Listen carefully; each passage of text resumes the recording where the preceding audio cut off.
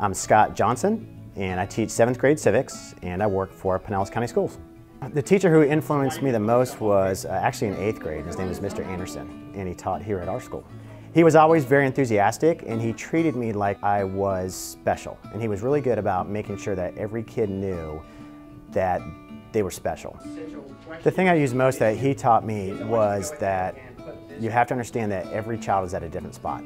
And what is a cookie cutter way to teach is not going to work for everybody.